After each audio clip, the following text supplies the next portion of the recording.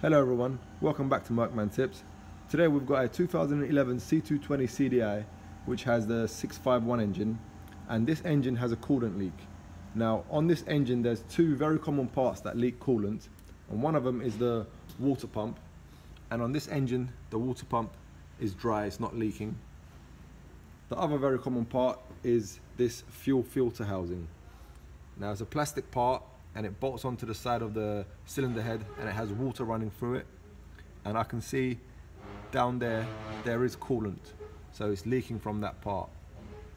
Now today I'm going to be changing that part, so let's get started.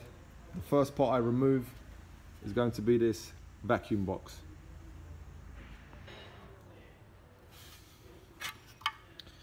Okay, so we've got the vacuum box out. Now we have to remove this EGR cooler.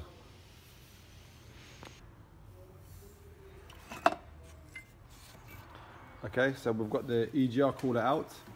The next part to remove is going to be this fuel filter.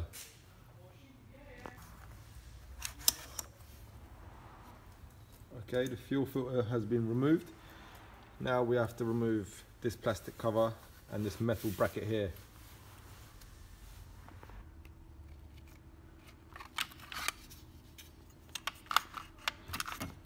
Okay, we have them brackets off. Now we need to remove and loosen these pipes. Let's just quickly do that. Okay, so we are nearly there. We can see the coolant leak where it's been leaking out on top of the inlet manifold.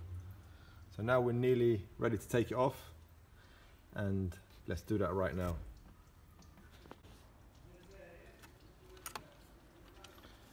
So here is the part, and as you can see it always breaks from there, and then the seal is defective, doesn't hold the coolant inside, and that part bolts to the side of the engine right there, and as you can see all the coolant's been leaking on the inlet manifold. So let's give it a clean up and put the new one onto the engine.